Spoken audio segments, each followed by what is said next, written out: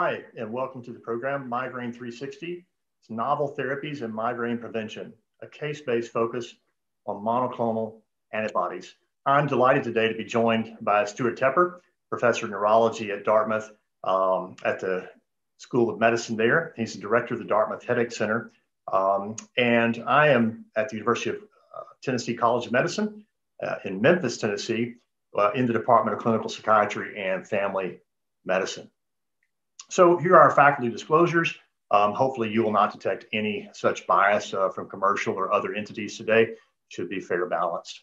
The program information, this is a program that's sponsored by and provided by the North American Center for Continuing Medical Education, or NACME. That's an H&P global company. And it's supported by an educational grant from Teva Pharmaceuticals. Our learning objectives today are to review the pharmacodynamics of novel CGRP monoclonal antibodies for migraine prevention. Also, we're going to compare the anti-CGRP therapy monoclonal antibodies to older preventive medications in terms of overall use, in terms of adverse events, and our efficacy profile. We're going to be discussing factors informing patient selection for migraine prophylactic treatment in our program today. So let's talk a little bit about pathophys and how we relate CGRP to what we think we know about migraine pathophysiology. So in the old days, we thought that vasodilatation was the be-all and end-all of migraines. We now know that's not true, that peripheral vasodilatation is not necessary, neither is it sufficient to explain all the clinical phenomena that we see with migraine headaches. But it looks like it is a complex phenomenon that is neuro and vaso affective, and there is a neurovascular inflammation that takes place. And this looks to be associated with the meningeal vessels that are intimately sensitive to input from the trigeminal ganglia and also the superior salivatory nucleus. And so there are a number of inside the cranium structures and outside the cranium structures that have significant crosstalk that result in neuroinflammation. And there's obviously vasogenic inflammation that occurs. And this appears to be how migraines take effect and how symptomatology appears in patients. With respect to the periphery and pain mechanisms, what you see is there is vasodilatation associated with many migraineurs and their symptoms. And this results in a neurogenic inflammation. And we can look at different neuropeptides that are involved and different cytokines that are involved. Suffice to say that CGRP and prostaglandins can be effective agents in causing vasodilatation of cerebral and meningeal blood vessels and the inflammation of the surrounding tissues. What you see at the bottom right-hand corner is sort of a cartoon of this concept of an inflammatory cloud that surrounds a cranial vessel, and then that vessel becomes vasodilated, and that inflammatory milieu is thought to contribute to the painful phenomena that are experienced by patients.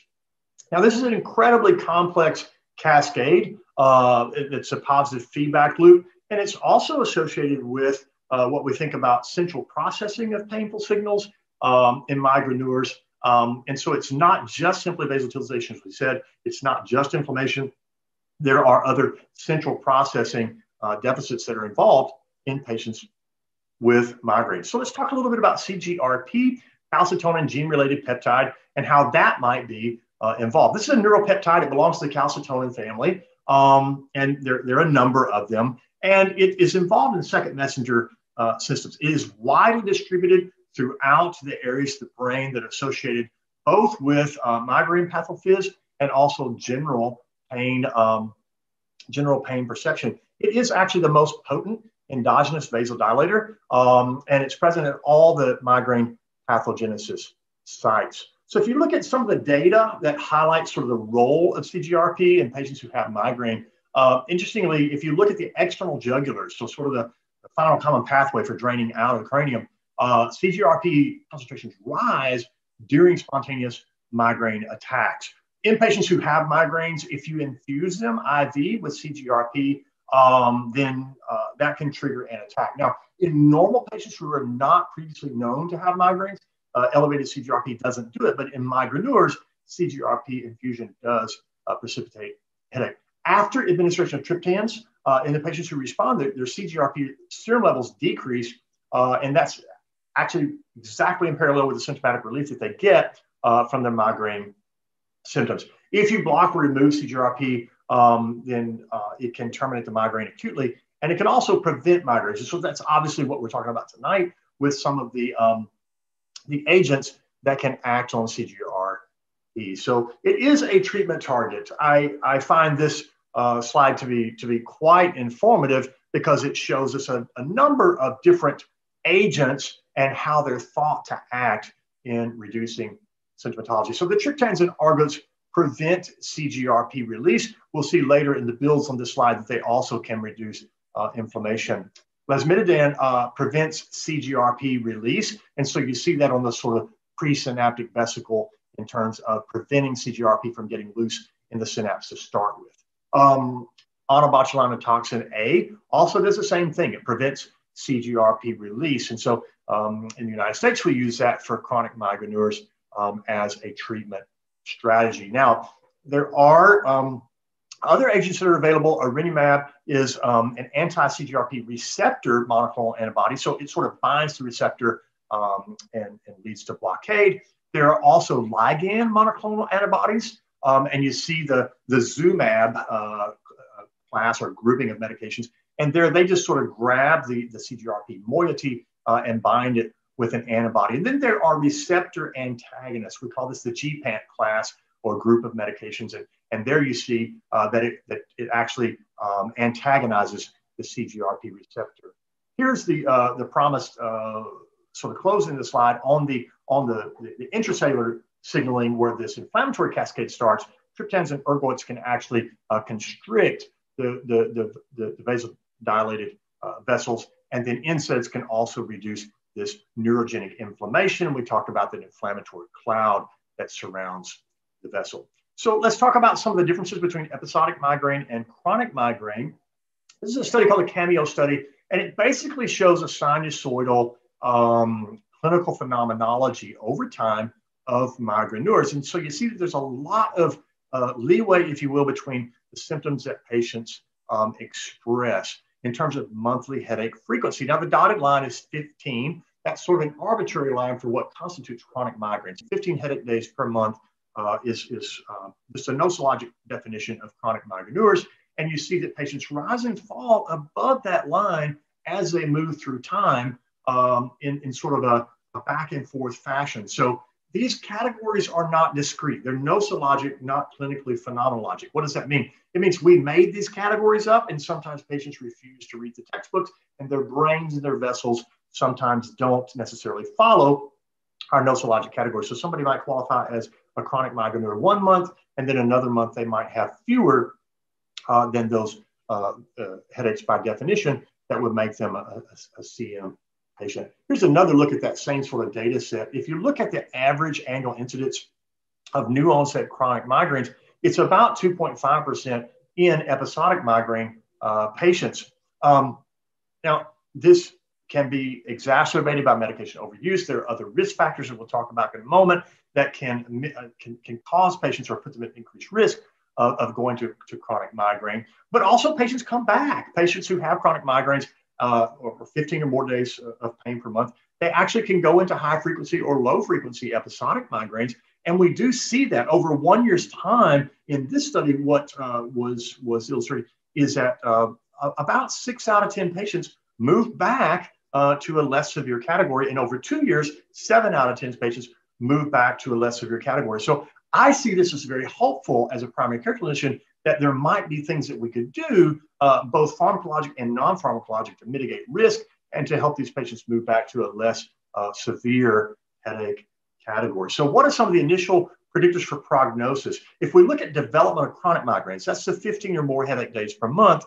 In population studies, certainly obesity is a modifiable risk factor. Now, demographics such as education, ethnicity, marital status, those might not be modifiable. How about caffeine use, top quartile? That we could get people to sort of cut down on the caffeine, and that might help stressful life events. So counseling helping people to cope better, that can be helpful. Snoring, people who have a high propensity for obstructive sleep apnea might be at risk. Medication overuse, some of those things might be modifiable risk factors. You see nicotine use as well. So the most important predictors are frequency of headaches at baseline, the type of acute medication that are used, and the higher that they use it, the greater the likelihood of progression. So failure to remit or failure to move from the right category to the left has to do with demographics that are unfortunately not that modifiable, but we did talk about some of the modifiable risk factors. And so baseline frequency, baseline allodynia are mitigators against remission. And so those data just are what the data are, but I would focus on those modifiable risk factors in terms of treatment. So Stuart, I think you're going to talk a little bit about the preventive treatment landscape and what things look like. But just before you do that, I wanted to mention that in terms of patients taking the medication that we have right now, they just don't do a great job of taking it. We don't do a great job of helping them to be adherent. It looks like only about 1 out of 6 people continues their treatment for over 1 year. And the main reason is they have side effects and it doesn't work. So clearly there's a great headache burden, but we need people to take the medications. And the medications we're offering them right now in terms of pre-CGRP therapies, just not that effective and people don't stay on it. So with these mechanisms in mind of how migraines occur, let's hear from a patient vignette of what it's like to experience not only the pain of migraine and disability of it, but also the frustration of treatments that don't work. And then we're going to hear from Dr. Tepper as he explains how the monoclonal antibodies might cut through some of that frustration and offer efficacious treatment for patients. Hi, I'm Laura, and I really, really need some help with my headaches.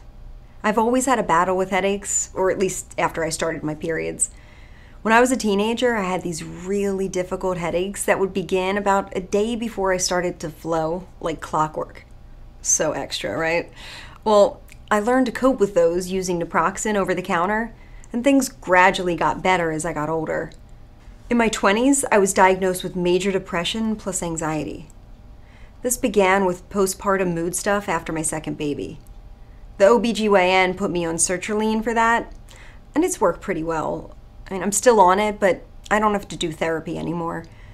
The problem now is that my headaches have just gotten out of control. I mean, like crazy.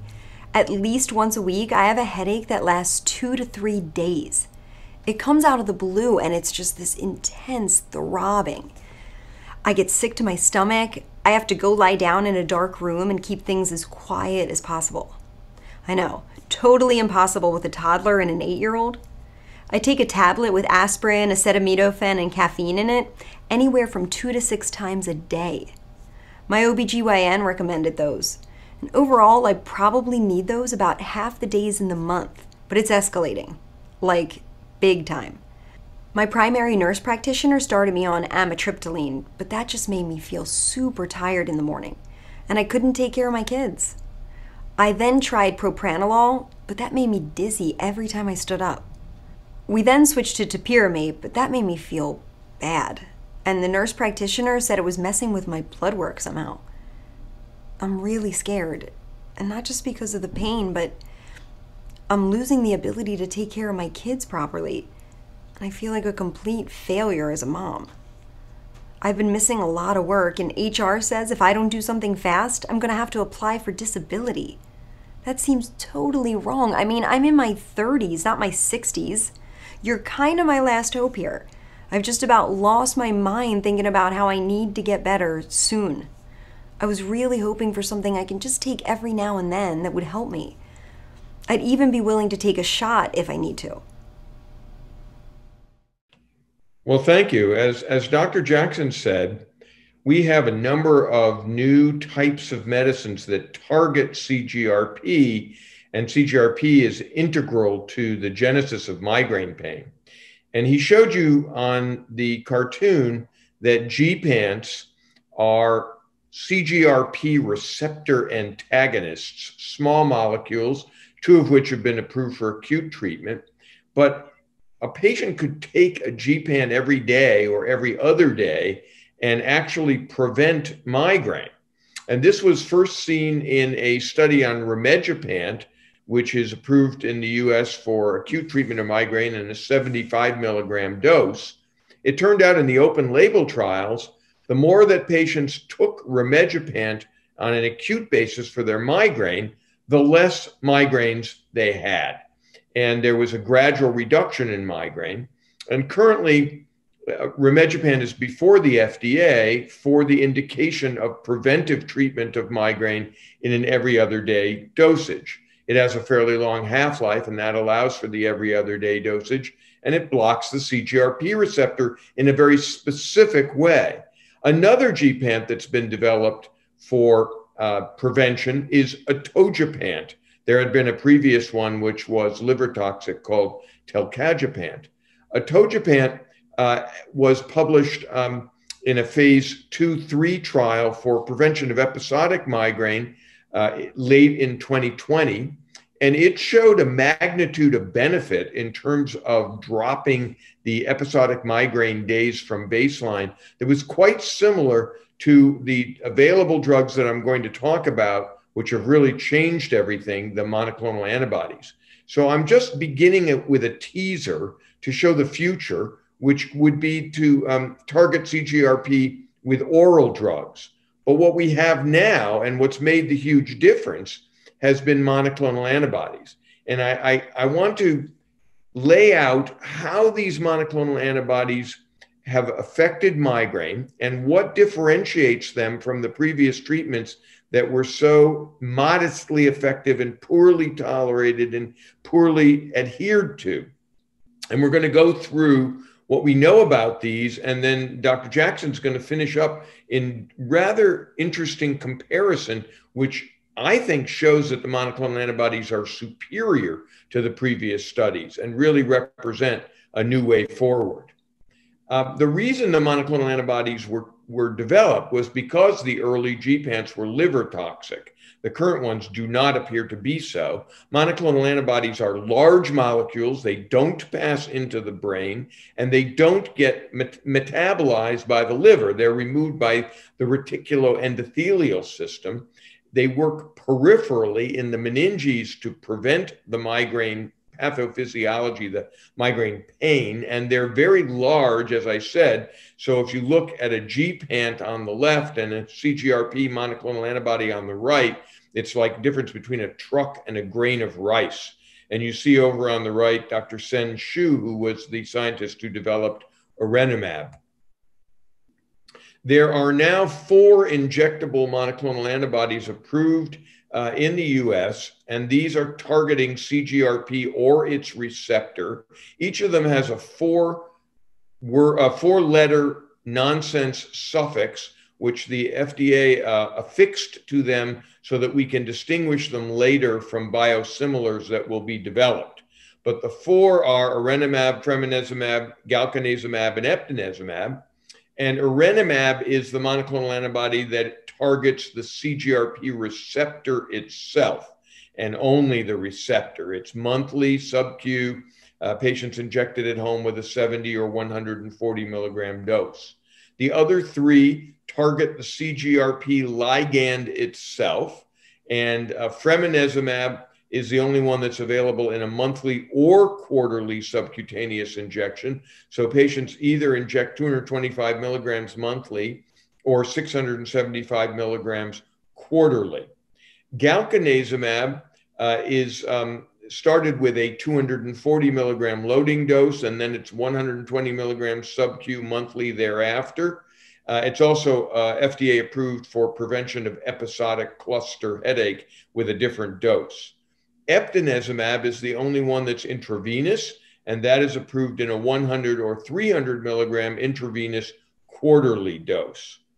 Arenimab is only available with an autoinjector, fremanezumab with both an autoinjector and a prefilled syringe, galcanezumab with an autoinjector or a prefilled syringe, and eptinezumab is just infused. And I'll show you pictures, or we will show you pictures of those later.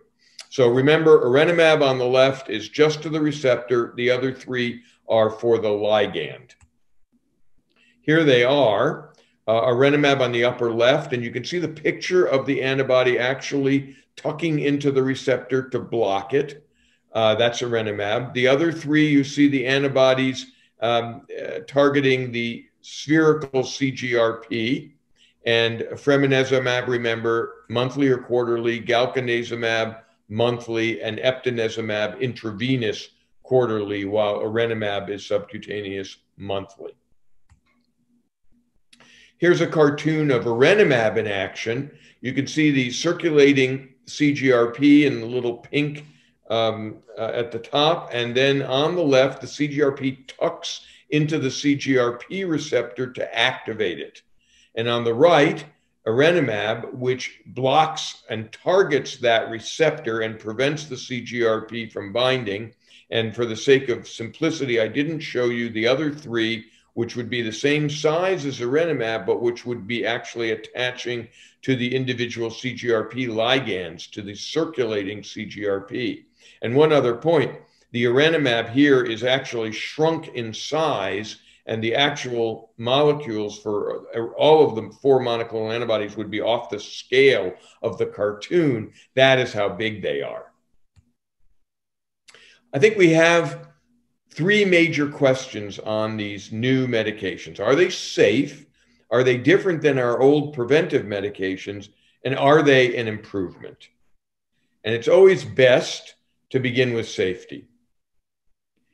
I put together the side effects of the 4, and the most common side effects of the first 3, the self-injection ones, would be injection site reactions. And these are usually reddening or itching or localized hives. They're usually of no consequence. Eptinezumab doesn't have an injection site reaction because it's an infusion. Constipation has been seen with all of them. There's a special warning in the US aranimab prescribing information for it, but it's noted for galcanezumab in the European Union prescribing information, and it really can happen with the 3 self-injected. We don't know yet about eptinezumab, and I've personally seen constipation with all 3. So I warn patients about that prospect. It's usually mild to moderate. It's usually transient. It's usually not a reason that they discontinue. Remember that these do not go through the liver. They go through the reticuloendothelial system, so they don't have liver abnormalities. And the respiratory symptoms are like sniffles and are not with each product and not in excess of placebo with each study. So it's difficult to know whether they were something transient that were not actually related to the medications. There is a warning in the US prescribing information on for aranimab on hypertension. This is based on the FAERS database of the FDA, so that's unvetted data, and we really don't know whether this is of consequence or not. And in talking with headache colleagues, none of them have seen significant hypertension with monoclonal antibodies, so it's on the back burner, and we'll keep an eye on it. With new medications, we need to be vigilant. There have been no cardiovascular signals of consequence from anywhere from 1 to 5-year open label trials with these monoclonal antibodies, which has been very hopeful. And I want to show you a very remarkable study, because one of the questions that's always raised about these new medications that take out this profound vasodilator, CGRP, is what happens when somebody needs to vasodilate? What happens in the setting of angina or the setting of a TIA when somebody has to vasodilate? This remarkable study was published a couple of years ago, and it was a double-blind placebo-controlled trial of 88 patients who had documented vascular disease. And these patients had had MIs, they'd had strokes, they'd had documented TIAs. To be eligible for the study, they had to have angina every month for the previous 6 months due to documented coronary artery disease. Then they were put through an exercise tolerance test, and they had to last on the ETT for at least 4 to 12 minutes, and they had to develop ischemia on the exercise tolerance test, manifested by angina plus EKG changes or even more severe EKG changes. If they qualified on that stress test, 6 weeks later, they were brought back for a second stress test, And again, they had to precipitate angina on the stress test, and they had to last on the stress test. And the second exercise tolerance test had to match the first one.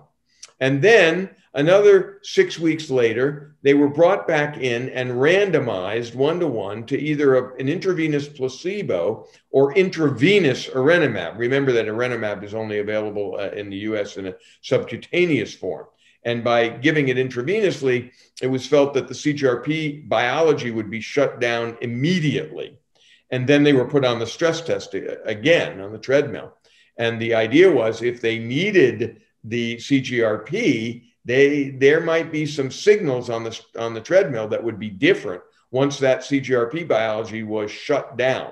But there were no changes from baseline in exercise duration. There was no difference in the time to onset of the ST segment depressions. There was no difference in the time to onset of the exercise-induced angina. And so since there were no infarctions and no evidence for failure of compensatory mechanisms, this was a very reassuring study and suggested that vasodilation is a redundant system, and that there are a lot of ways to get to vasodilation. And even in the setting of pretty significantly sick vasculopathic patients, erenumab did not make the angina worse. We do need to maintain our clinical vigilance, but this was a very, very hopeful study. So let's move on to efficacy in terms of the phase 3 primary endpoints. I think it's useful to look at the drop from baseline for these studies rather than just placebo-subtracted data. Patients don't get placebo, and Dr. Jackson will show you a way of taking into account placebo in evaluating these medications. But for clinical purposes, I think the utility of the drop in monthly mean migraine days, the mean monthly migraine days each month, looking at the baseline and looking at the drop is the way that one gets a feel for these medications and one can explain to patients. And if one looks here in episodic migraine studies, the regulatory trials, the average number of migraine days at baseline was about 6 to 8 per month. And the drop from baseline was 3 to almost 5 days per month. So about a 50% drop from baseline, pretty similar for the 2 doses of erenumab. 120 milligrams of Galca is the only dose that's available. Similar for fremonezumab, both monthly and quarterly, and a little bit numerically better for the 300 milligram eptinezumab. But what's interesting is how similar they are. They all drop the mean monthly migraine days by 3 months by about 50%. In the case of erenumab and galcanezumab, that's actually been done in a randomized control trial out to 6 months. And in the case of eptinezumab, out to 12 months. And I'm going to show you some of those data in a bit. On the chronic migraine side, the patient's baseline was 16 to 18 mean monthly migraine days. And again, there was a drop of between 4 and almost 7 monthly migraine days, depending on which medication one looks at. Recently, the eptinezumab data were published. It looks very similar to these. And again, the monoclonals look quite similar. So very significant drops in mean monthly migraine days by 3 months in chronic migraine patients who are more afflicted than in our episodic migraine patients. And about half of the patients in the chronic migraine studies had medication overuse headache, had acute medication overuse. So the kinds of patients that we would see. Very, very hopeful studies and very similar between all of the monoclonal antibodies. Well, are they an improvement? To look at whether they're an improvement over our previous treatments, it's very useful to look at secondary endpoints. And I'm going to actually take some of these and go into greater detail. But responder rates, that is the percentage of patients who have at least a 50% or at least a 75% drop in mean monthly migraine days, are really at a level that is unprecedented with the monoclonal antibodies compared to the previous medications. From 41 to 54% had at least a 75% drop in mean monthly migraine days by a year. They are effective with comorbid illnesses such as depression and anxiety. patient-reported outcomes improve, reduced disability and impact, and improved satisfaction. And they have very rapid onset of effect and are effective in those who have had multiple previous preventive medications fail, which is our target patient group.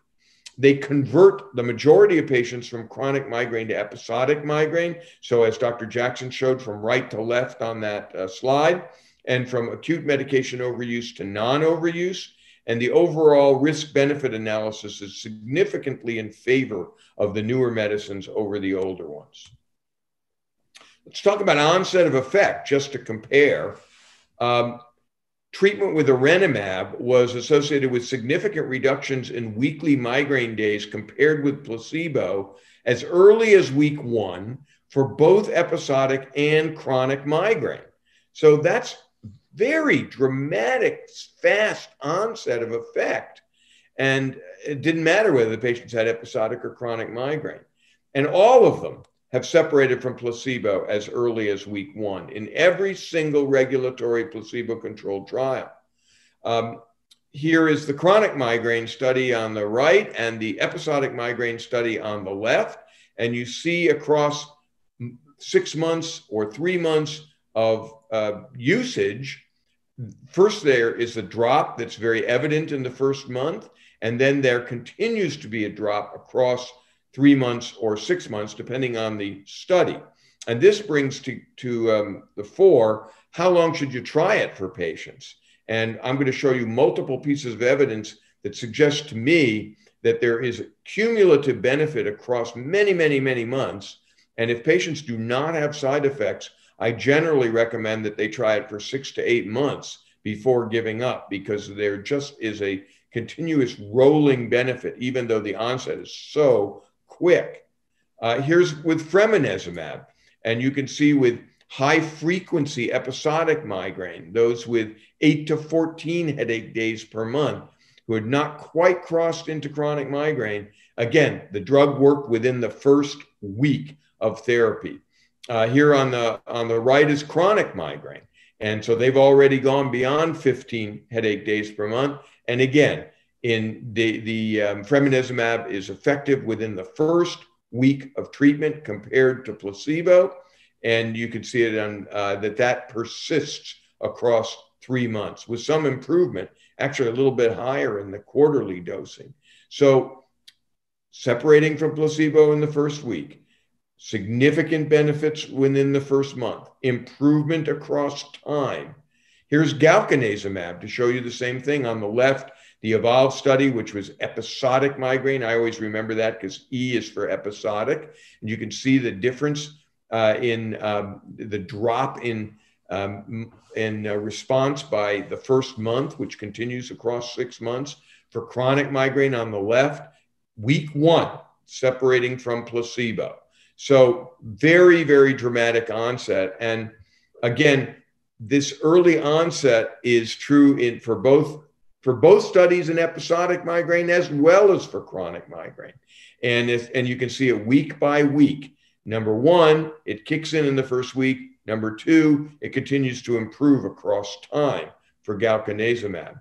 And then significant reductions in migraine headache days through all weeks of every month across 6 months for the episodic migraine trials and across 3 months for the chronic migraine trials for galcanezumab.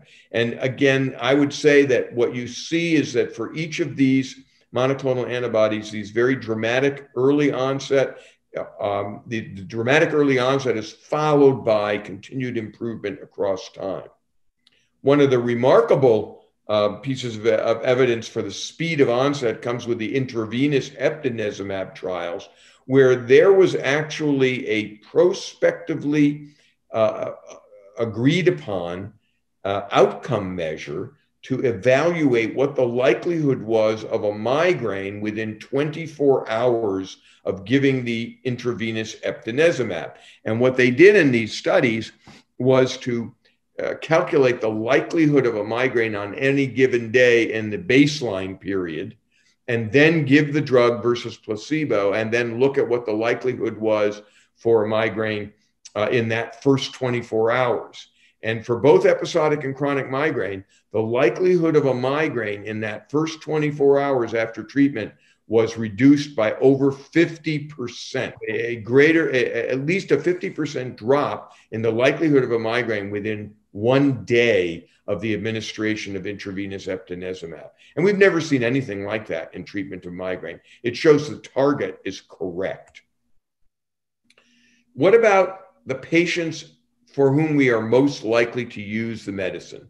Those who have been given multiple previous preventive medication categories and those medicines have not worked. Well, because of regulatory requirements in Europe, all three companies decided to do prospective trials, randomized controlled, placebo-controlled trials in patients who had at least 2 to 4 previous preventive medications fail, usually by category. And the good news was that in all 3 trials, the monoclonal antibodies worked extremely well and almost as well as they did in the patients who had fewer preventive medications fail them. On the left, you see the erenumab trial, which was done with 140 milligrams of erenumab compared to placebo, episodic migraine patients, looking at the 50% responder rates. On the right, fremanezumab, monthly is in red and quarterly is in blue. And they, for the fremanezumab trial, they studied patients who had both episodic or chronic migraine and who had had a lack of success with at least 2 to 4 previous medication categories. And again, you see very dramatic benefits to the fremanezumab, even though these should be more difficult to treat patients. And then finally, galcanezumab in what was called the CONQUER study that was published in late 2020, superior to placebo in patients with 2 to 4 preventive medication categories. Again, they prospectively gathered patients who had episodic migraine and chronic migraine. And again, they were interested in those who had had multiple medication category failures. And again, the responder rates look great. For example, if you look at the 50% responder rates at the end of this 3-month trial, a third of the patients had at least a 50% drop in their migraine days who had chronic migraine, over 40% in episodic migraine, and close to 9% in chronic migraine, and over 18% for episodic migraine had at least a 75% drop in their mean monthly migraine days. So we can say to our patients who have had one medication after another fail them that we have treatment that is likely to work for them, which is very encouraging. Now, the Italians studied galcanezumab in terms of mean monthly migraine days and patient-reported outcomes in their chronic migraine patients who had very significant disability at baseline, as measured by the headache impact test and the migraine disability assessment scale. And again, the number of mean monthly migraine days dropped dramatically by 3 months, and the disability and impact for the patients improved across the 3 months. They studied 81 patients. 70% of them had had a lack of success with at least 4 previous preventive medicines. And despite all of this, the results were extremely encouraging. Let's talk a little bit about medication overuse headache or rebound or MOH. What these medications, what the monoclonal antibodies do is reverse medication overuse and move patients from chronic migraine to episodic migraine. And one of the problems with our older medications is that they didn't do that. If we gave amitriptyline in a patient who was overusing combination analgesics or triptans, usually amitriptyline or propranolol or topiramate would not work to get the patients out of medication overuse. And what the monoclonal antibodies do, whether the patient has episodic migraine or chronic migraine, what they do first is they drop the acute medication use, which actually is should be intuitively obvious, because if they have less headaches, they're going to have less acute medication use. And if the headaches are less severe and less long, they're going to have less acute medication use. So here are patients diagnosed with chronic migraine and medication overuse headache, and evaluating 1,000 patients with eptinezumab in their randomized controlled trial. 40% of their chronic migraine patients were in medication overuse, acute medication overuse. And you can see the drop in total acute medication overuse and in triptan overuse was very significant for both the 100 milligram and the 300 milligram dosage of eptinezumab. So these monoclonal antibodies drop the acute med use. And then that leads to a reduction of migraine days. And the reduction of migraine days can occur whether they're overusing the acute medicine or not. And that's what you want to see. So here's galcanezumab, which reduced monthly migraine headache days. And you can see here the patients who had medication overuse on the left, and the patients who did not have medication overuse on the right. The magnitude of benefit for the drop in mean monthly migraine days was actually greater in the rebound patients or the patients who were overusing acute medications. At the very least, you can say that these medications, that one can do with monoclonal antibodies is give them to patients who are overusing medicines and expect benefit. Now, I do need to caution you that patients who are overusing butalbital and narcotics were excluded in these studies. But what ends up happening is the medication overusers go to non-overuse. The chronic migraine patients go below 15 headache days per month. And you can see that here with erenumab, looking at the patients who had 70 and 100 milligrams of erenumab without acute medication use and with acute medication use, in the percentage of patients who converted from chronic migraine to episodic migraine. And on the right, you can see that worked whether they were overusing simple analgesics or triptans or combination analgesics. And interestingly, onabotulinum toxin A, when it was evaluated for what it did in chronic migraine with medication overuse, it dropped the triptan use, but not the analgesic use. So it's very hopeful that the monoclonal antibodies can actually reverse all of the medication overuse types, although we don't know about opioids or barbiturates. So that changes my practice, because what I do is I take patients who have chronic migraine and medication overuse, and I put them on the monoclonal antibodies, and then I let nature take its course, because I recognize that over a 3 to 8 month period, the majority of them are going to convert. And that's really changed the way I practice. And the reason I go so long is that the responder rates keep going up across time. This ability to improve responder rates across time is quite unprecedented.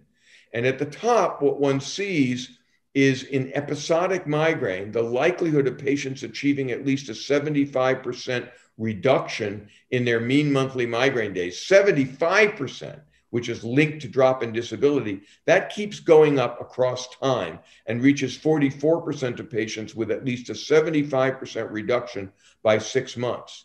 On the bottom, if one looks at 30 days in a row of no headache, that's referred to as a 100% response rate.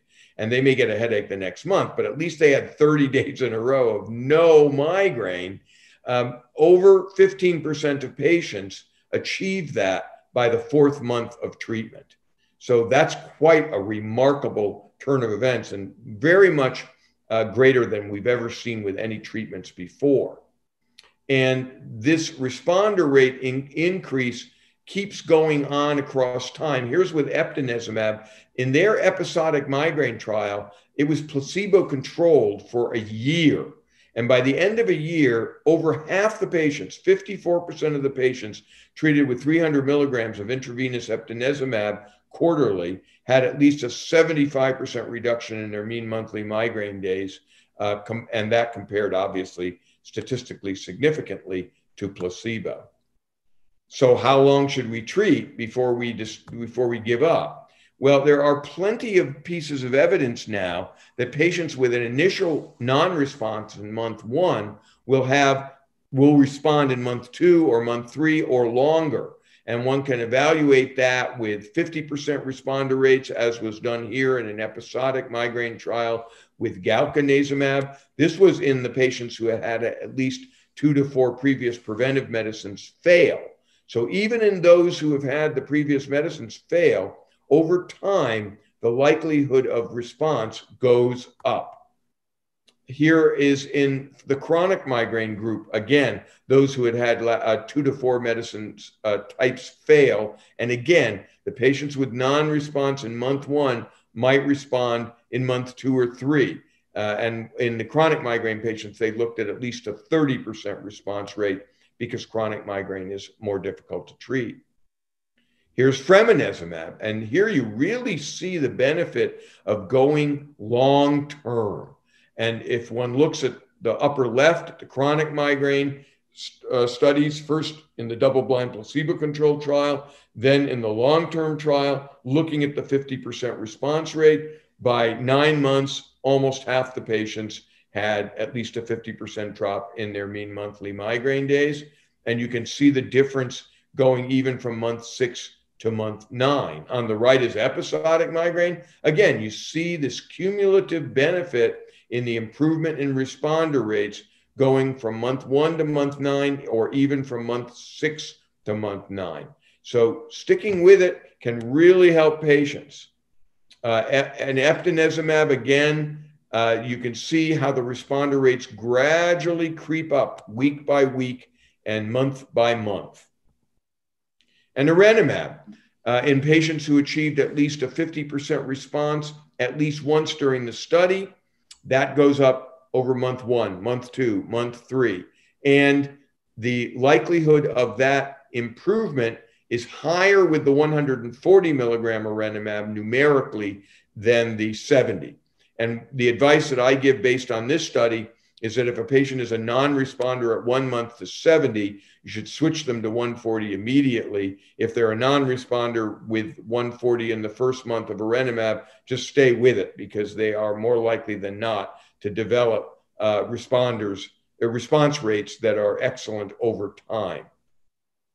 So again, I would stick with it 6 to 8 months at least for patients who are likely to be more difficult than were included in the original studies, as long as they don't have side effects. Now, what we really want to get to is there a way to evaluate whether these monoclonal antibodies are really superior to previous migraine preventive medicines? And this needs to take into account both efficacy and adverse events and placebo responses. And before I turn this over to Dr. Jackson to explain how you might evaluate the monoclonal antibodies versus the previous older preventive treatments, it might actually be worthwhile returning to our patient and seeing how she's done. So this cool auto-injector thingy is working really well for me. I appreciate your nurse taking the time to show me how to do it. Injecting myself in the office the first time allowed me to have the confidence that I could do it on my own. I can't believe the difference. I mean, for the past 6 months, it's just been a game changer. I could tell in the first month that the headaches were less frequent and less intense. They also didn't last as long. I'm down to headaches now that last less than a whole day. Sometimes they're mild enough that acetaminophen alone will work for me, and I usually don't have to take those more than 2 to 3 days per month. I haven't had to take sumatriptan for rescue in months. Last month, my boyfriend and I had a celebration dinner when I was able to mark off 30 straight days without a headache. Of course, 2 Pinot Noirs meant that I had a headache the next day. Lesson learned, right? The treatment's like way easy. I just auto-inject in each thigh and in my belly, and it gets a little red for a day or so afterwards, but nothing too bad. I can't believe I only have to do it 4 times a year. I feel like I have my life back. I'm a good mom again, I'm a fun girlfriend, and I go days without thinking about headaches. Migraines aren't running my life anymore. I am. So thanks a lot, Dr. Tepper. As you said, studies are different. And so when we learn to compare apples to apples, oranges to oranges, it just makes things a little better. Now, the gold standard is a head-to-head study of different therapeutic agents. And in the absence of that gold standard, what statisticians have developed in terms of epidemiology is how to compare studies by something called the number needed to treat or the number needed to harm. And so the number needed to treat is how many patients you need to expose to a given therapy in order to expect a change in the positive direction. Number needed to harm takes into account adverse events or so-called side effects. And the number needed to harm, obviously, is how many patients need to be exposed to the given therapy in order to have a patient experience that particular adverse event. And so there are a number of different ways that we could go through how these NNT or NNH are derived. I would advise you to take a look at them because they'll probably be on your board certification exams.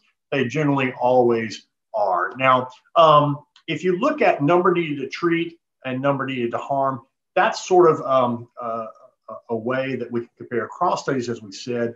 And then also, you want that to be different. You want the number needed to treat to be low, and you want the number needed to treat, NNH or number needed to harm to be high. And that's kind of gets to the idea of the therapeutic window or therapeutic index in terms of a therapy being efficacious without being harmful. So let's look at the number needed to harm, number needed to treat data from migraine prevention RCTs. And then if you look across the monoclonal antibodies, the first three that you see there, the number needed to treat, you see single digits, which is excellent. Anytime we see a single digit number needed to treat, that's generally considered to be an efficacious treatment.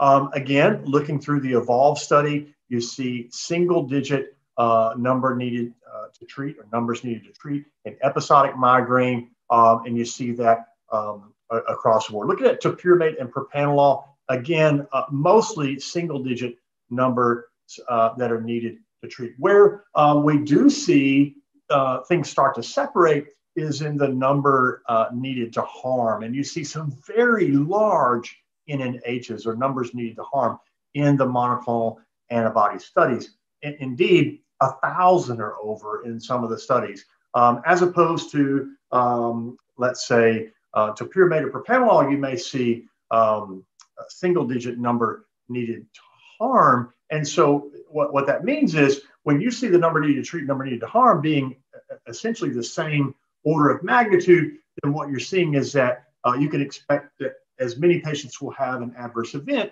as would have a positive outcome from the study. And that's not what we see with the MABs or the monoclonal antibodies. What we see with those is that we have low numbers needed to treat, and that means that the medication is effective. And yet we see very large numbers needed to harm, which means that in effect, the therapeutic window is quite large. It's quite open. It means that we don't expect patients to have adverse events. So if the drug works and people don't have adverse events, we would expect patients to be quite adherent to therapy and to therefore get positive effects out of continued therapy. So let's talk about who should receive the new preventive treatments. Obviously, these medications, because they're monoclonal antibodies, can be expensive if we're talking about just simply drug acquisition costs, as opposed to a generic medication that's been on the market for decades, for instance. However, if we're looking at disability reduction, obviously there are other downstream effects where the total cost of treatment may actually be low if you can drive that disability down and can get patients, as Stuart said, back to the leftward mode, whether in episodic or low numbers of headache days rather than chronic migraine, 15 days or more. So we think that these drugs, if we're looking at the American Headache Society consensus statement, it should be available to be prescribed by anybody who's licensed in healthcare clinician to patients who meet the following criteria. If they got lower frequency episodic migraine, so that's 4 to 7 headache days a month, then 2 failed trials of preventive agents, and you see the sort of anti-epileptic or membrane modulator class, TCA class, beta blockers, SNRIs, or other level A or level B preventatives. So they've failed too, but then they've also documented at least moderate disability or impact by the migraines. Now, high frequency episodic and chronic migraine, it's the same requirements as the low frequency, but you don't have to document disability because if they got 8 or more days per month, then the disability is there by definition.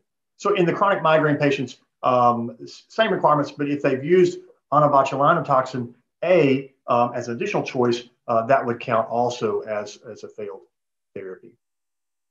So if we look at the number of recommended meds for preventive treatment of migraine that were seen in the Overcome study, what you see is of responders, a minority of them had used preventive agents before, but there were a significant number that had used 2 or more preventative agents. And you see the migraine headache days, and as you would expect, those who had higher migraine days, so the chronics to the far rightward, though a larger percentage of those patients had used 1 or more preventative medications in the past. And if you look at these data sort of different way, those who sought care, large percentage, those who sought care and were diagnosed, smaller percentage, and then those who sought care, diagnosed, and actually took recommended preventive medication was only 1 out of 6. And so unfortunately, this sort of parallels some other chronic diseases that we see sometimes in my area of primary care. I was thinking as Dr. Turbo was speaking about the migraineurs, I was thinking about major depressive disorder and how we often see it in our practices, but unfortunately, a minority of patients actually get diagnosed and get on proper or recommended therapy. The tremendous difference in those 2 illnesses, as I see it from a primary care perspective, is that if you're talking about people that have failed 2 agents, the efficacy that we're seeing out of the monoclonal antibodies for migraines is just not seen in treatment-resistant depression. If they failed 2 agents in major depressive disorder, it's quite difficult to get them to remission.